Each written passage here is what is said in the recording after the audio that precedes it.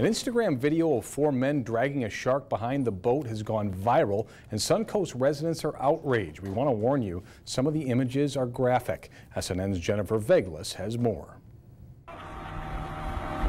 The chilling video shows 4 young men dragging the shark by its tail, laughing at its pain. The result? This graphic picture. The video hit the web earlier this week after one of the young men direct messaged the video to Captain Mark the shark. Captain Mark then contacted the Florida Fish and Wildlife Conservation Commission, and now they are under investigation. While the suspects' names have not been released yet, many are speculating that they are Suncoast residents. Sue Onsop believes the men deserve retribution. If you're going to kill the animal to keep, that's fine. But just to kill it, no, they're not going to be happy about that. The severity of their punishment depends on what kind of a shark it was.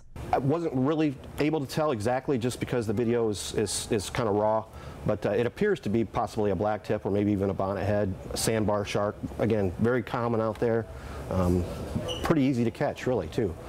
The reaction from Suncoast residents: anger and disgust. In my mind, it would fall in the lines of animal cruelty. Maybe what they did wasn't right.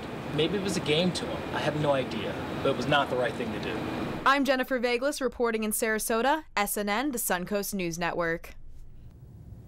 The FWC is still investigating the incident and urges anyone with additional information to send in a tip.